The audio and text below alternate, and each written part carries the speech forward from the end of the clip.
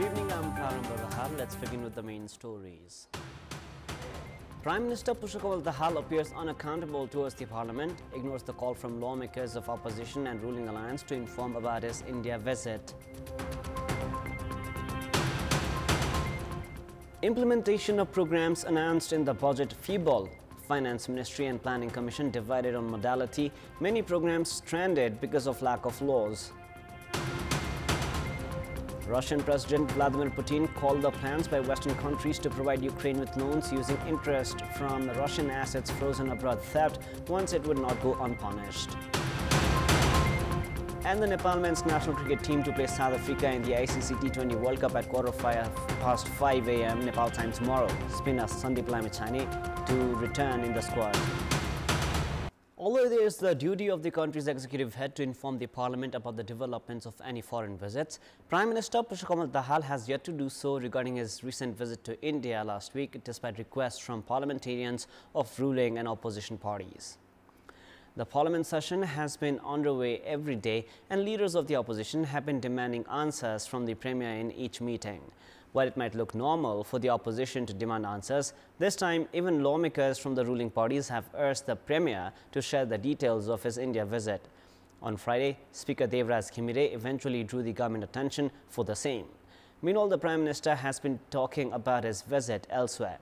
While inaugurating the substation of the third largest electricity transmission line of 400 kV capacity at Hetoda 11 Thana Bharyang, Prime Minister Dahal said that he held discussions with his Indian counterpart regarding solving the border issues between Nepal and India and strengthening bilateral mechanisms. Analysts say the Premier should have first informed the Parliament about these developments, and by not doing so, it has been understood that the Prime Minister has ignored his duties to the Parliament. Speaker of the House of Representatives, Devraj Khimire, has drawn the government attention to address all issues raised at the Parliament. Speaker Khimire drew the government attention to furnish answers to the questions raised by the parliamentarians. The Speaker drew the government attention as the parliamentarians have been raising several questions regarding Prime Minister Pushkar Dahal's India visit and the government preparation to combat monsoon-induced disasters. Prior to this, Nepali Congress Chief Whip Ramesh Lekhak had shared his concern regarding no information to the Parliament regarding Prime Minister Dahal's visit to India. Saying an answer was not furnished to the Parliament even after 5 days of returning Nepal, Lekhak had demanded a ruling. Prime Minister Dahal had left for India on June 9 to attend the oath ceremony of Indian Prime Minister Narendra Modi and had returned a day later. Lekhak also demanded answers from the Prime Minister regarding the allegations made by Deputy Prime Minister and Minister for Home Affairs Ravi Lamichhane against members of the House of Representatives. The Ministry of Education on 26th of May implemented a directive for teachers transfer with the objective of facilitating transfer of teachers and make the process transparent. Based on the directive, a facilitation committee is provisioned which will make transfer recommendations to the centre. The committee would also work on issues as directed by the ministry and the centre. But umbrella organizations, municipality associations and rural federations of rural municipalities have protested, saying the decision is against the system envisioned by the Constitution. They say the Local Government Operation Act 2074 BS, as per the Nepali calendar, has given full authority of education up to the 12th standard to the local levels. Local levels have called on all 753 local governments to not implement the ministry's directive and also to execute works as per the Local Education Act. The Federation of School Management Committee has also stood in opposition of the ministry decision, saying that the new directive would complicate the process of transferring teachers. They say the move would result in the collapse of community schools and discourage teachers. Parliamentarians have shared their concerns regarding the language used against women inside the Parliament. They have also urged everyone to grow aware about hate speech against women. After parliamentarians Rajendra Kumar Kesi and Yogendra Mandal made derogatory statements against women during Wednesday's meeting of the Parliament, other parliamentarians expressed concerns at today's meeting. सदनमा अश्लील अशिष्ट अमर्यादित शब्द यहाँ कसैले राख्न पाइन्न तर अस्ति जेठ 30 गते यही सदनमा एकजना पुरुष सांसदले जबरजस्ती करनीको घटनालाई प्रश्रय दिने गरी बडो सगौरवका साथ मैले बोलेको कुराले सडकमा आन्दोलन भए मलाई केही फरक पर्दैन भनेर जसरी चाहिँ एउटा महिलालाई विभिन्न लालछना दोष लगाउने हिसाबले असभ्य र असंसदीय हिसाबले चाहिँ जुन अभिव्यक्ति दिनुभएको छ, म त्यसको यो सिङ्गो सदनकै तर्फबाट म गम्भीर आपत्ति प्रकट गर्न चाहन्छु र उहाँले जसरी त्यो शब्द बोल्नु भएको छ त्यसले उहाँले सार्वजनिक यही सदनबाट माफी माग्नको निम्ति म हार्दिक अपिल गर्न चाहन्छु। सांसदहरू जनताका प्रतिनिधि हुन्, उनीहरू सार्वजनिक व्यक्तित्वहरू पनि हुन्। सार्वजनिक व्यक्तित्व भएको हैसियतले सांसदहरूको आचरण सदाचारयुक्त हुनु आवश्यक छ। संसदभित्र वा संसद बाहिर बोलिने भाषा मर्यादित र कुनै समूह वा वर्ग विशेष विरुद्ध हे भाव राखेर बोलिनु हुँदैन। हाम्रा संसदीय कानुन र कार्यविधिहरूले हाम्रा मर्यादाहरू तोकिएका छन्। त्यसका परिपालनामा हामी सबै सचेत बनौँ, स्व अनुशासनमा बस्न सकौँ, महिलाहरूको सम्मान र मर्यादा गर्न सकौँ। Parliamentarians of the ruling parties themselves also criticized the budget introduced by the government. They alleged of allocation of budget on the basis of previous practices.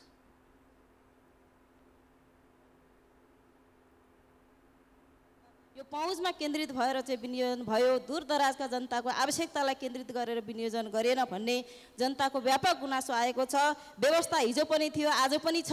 हिजोको व्यवस्थाको शासकहरूले पनि आफू केन्द्रित र आफू चाहिँ अनुकूल बजेट निर्माण गर्थे भने अहिलेका नयाँ मन्त्री र चाहिँ सरकारका निकायले पनि आफ्नो अनुकूल बजेट निर्माण गर्ने जो यो प्रक्रियाले यो व्यवस्थालाई सही ठाउँमा पुर्याउँदैन।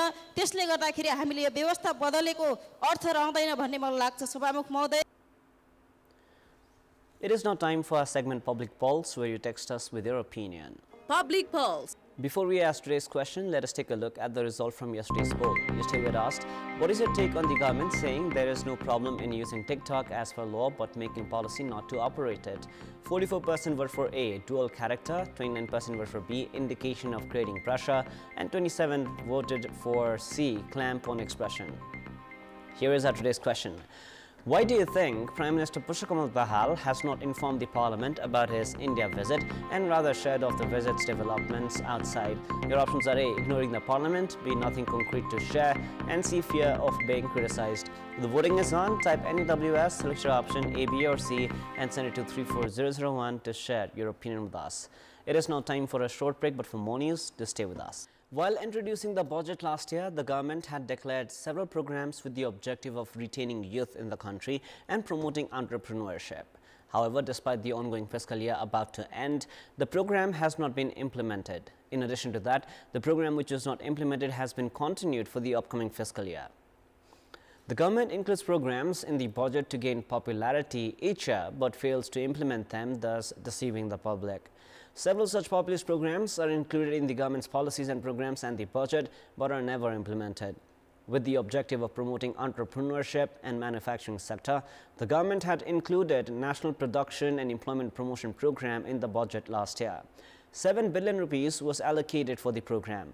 A draft was prepared with the objective of providing loans at 3% interest rate, but it was not endorsed because of lack of consensus between the erstwhile Minister for Finance, Prakash Mahat, and the National Planning Commission Vice Chairperson, Min Bahadur Shrestha.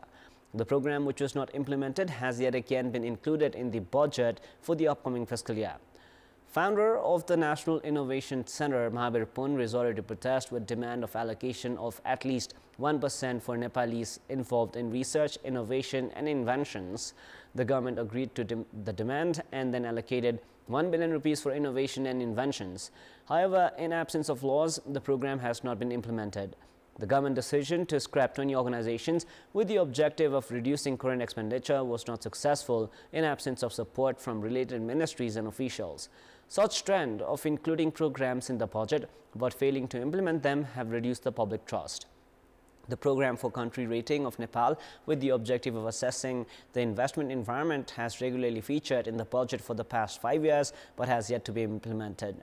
The constitutional arrangement for the introduction of the budget on the 15th of Jyeshtha as per the Nepali calendar was introduced with the objective of formulating required laws, regulations and directives within the month of Shravan. However, populist programs introduced by the government have not seen the light of the day because of the failure in formulating required policies and directives.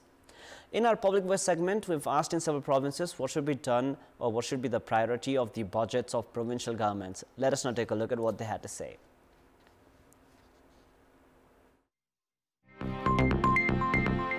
किसानहरुको लागि खाद मलहरु बढिया समयमै पुगाओस्। धेरै हाम्रो महिलाहरूले यतिकै घुरिराखेको छ, चलिराखेको छ।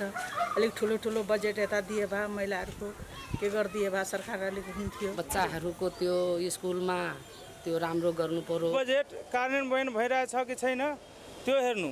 जनताले अहिलेसम्म ल्याएको बजेटको अनुभूति गर्न पाएको छैन। जनकपुर धामलाई कम्तीमा पर्यटक क्षेत्र बनाउनु पर्यो। जनतासँग सरकार भएको बजेट हुनु पर्यो। प्रत्येक स्थानीय तहमा कोल्ड स्टोर, सिँचाइको अनि खाद र बिउको किसानको लागि सिजन भन्दा पहिला उपलब्ध हुनु पर्यो। शिक्षा, स्वास्थ्य लगायतका कृषि लगायतका क्षेत्रमा चाहिँ एकीकृत बजेट चाहिँ पुर्याउन सक्यो भने कमसेकम त्यो बजेटले सार्थकता पाउँथ्यो। जनमानसलाई भुलाउने बजेट भन्दा पनि अलिकति भौतिक पूर्वाधारमा देखिने केही चाहिँ नयाँ कुराहरू देखिने तरिकाको बजेट भयो भने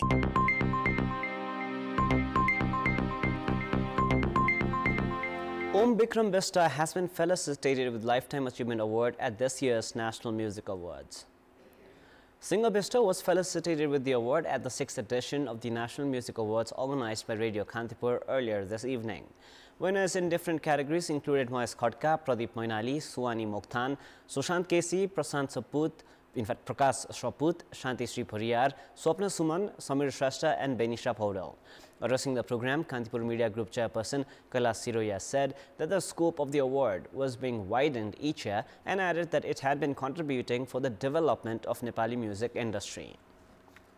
Time now for the international news.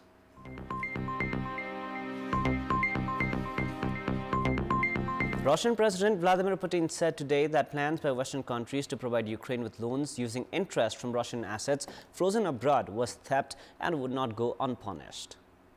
Putin, speaking at a meeting with foreign ministry officials, said that the way the West had treated Moscow showed that any country could fall victim to a similar Western asset freeze. Putin said that despite all the chicanery, theft will certainly remain theft and it will not go unpunished. He also said that now it was becoming obvious to all countries and companies and sovereign funds that their assets and reserves are far from safe in both the legal and economic sense of the world.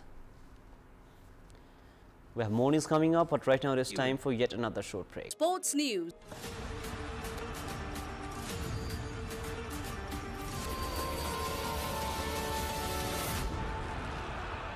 Having concluded the United States of America leg of the ICC 2020 Cricket World Cup with a defeat and sharing a point in 2 matches, Nepal men's national cricket team are now in St. Vincent. The Rhinos are to play South Africa in their 3rd match of the tournament at 5:15 a.m. Nepal time. Having reached the Caribbean a day later than scheduled because of poor weather condition in Florida, Team Nepal have held just 1 training session. Spinner Sandeep Lamichhane, who had earlier missed the matches in the United States of America after being denied a visa, returns to the squad. Nepal skipper Rohit Paudel has said that Lamichhane's return has strengthened the team. With the spinner making his return, at least one change is certain in the playing 11. Meanwhile, South Africa have already progressed to the Super 8 from Group D. While Sri Lanka have already crashed out from the group stage, Bangladesh, the Netherlands and Nepal remain in contention for the next round. That is all for the moment. Up next is the news in Nepali. Thank you for staying with us. Goodbye for now.